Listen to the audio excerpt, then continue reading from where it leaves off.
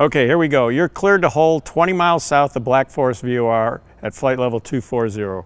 Right turns on the 180-degree radial. Expect further clearance at 2155 Zulu and contact approach on 124.3. Well, that's a mouthful, and there's convective weather ahead as well. Are you ready for the hold? Neil Singer has some great advice on how to program your flight management system that you might just find really helpful. Let's meet him in the cockpit. Neil? We don't often receive ATC clearances that require us to create a user waypoint, but because of this infrequency, it can be pretty confusing when we do. Let's imagine we're flying to Martha's Vineyard and ATC has cleared us direct to the Martha's Vineyard VOR 359 radial 35 DME. This isn't a published fix, so we're going to have to create one. We'll go ahead and insert this user waypoint. We can call it whatever we want, but let's name it something that makes sense to us, like MVY 359. This system is going to say, this doesn't exist. Would you like to create it? We're going to say yes. We know the radial and the distance from our reference waypoint. Once we enter these, reference of Martha's Vineyard VOR 359 radial 35 DME. We create this waypoint and it is inserted into the flight plan at the appropriate point. It also tells us a shorthand for what reference was used when we created the waypoint in case we forgot later. Let's imagine ATC has cleared us to join the Harrisburg 039 radial to intercept Victor 106. Unfortunately, where those two radials intercept, there's no named intersection. We're going to have to create a user waypoint. When dealing with a complex user waypoint like this, sometimes it helps to start with what we know. We know that we're going to be navigating from the Harrisburg VOR, so we can put that in first as an anchor point. We're going to actually be picking up a line in space that lies between the Harrisburg VOR and the point that defines the intersection of the Harrisburg 039 and Victor 106.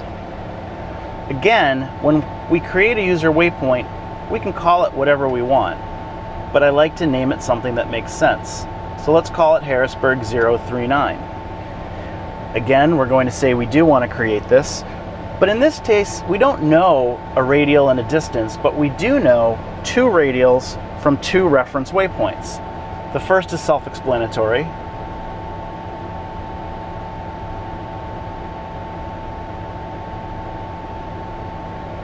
The second requires us to look at our low altitude en route chart. Victor 106 is defined as the 075 radial from Sierra Echo Golf VOR. So that's our second reference point.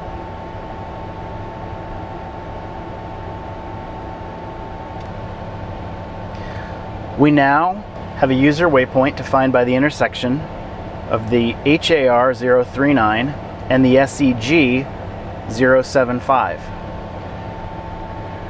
By creating this waypoint, we have created a course from the Harrisburg VOR on the 039 radial that will then intercept Victor 106. We can enter a point on the airway, perhaps Bless, and from there build our airway as normal. Now with the leg from HAR to the HAR 039 user waypoint activated, we have activated the 039 radial for the intercept, and the unit will navigate on the ATC clearance without further action.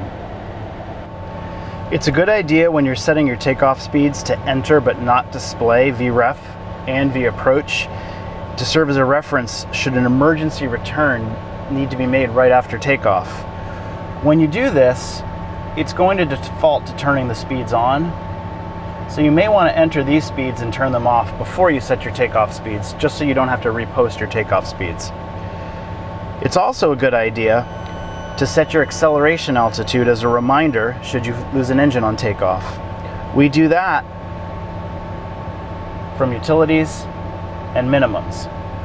So for example, if we have a 1,000-foot level off departing from a 150-foot elevation airport, we could set 1,100 and 50 feet.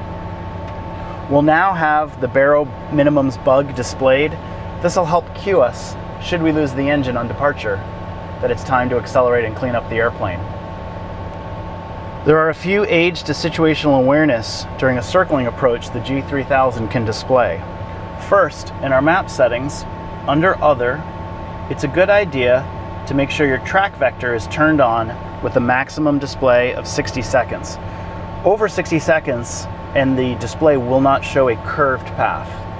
It's also a good idea, under Aviation, to have your runway extensions turned on and make sure that they're displaying at 5 nautical mile or greater zoom.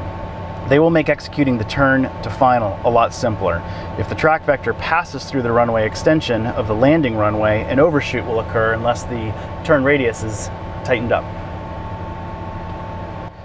We also should set the map range to 2.5 nautical miles as we approach the airport. This is displayed on this circle surrounding the airport when we're in north up. This 2.5 miles is a bit smaller than the protected area of circling for a Category C aircraft such as most Citation using expanded terps, but it will ensure that if we keep any part of the landing airport comfortably inside the circle, we know we're in protected airspace.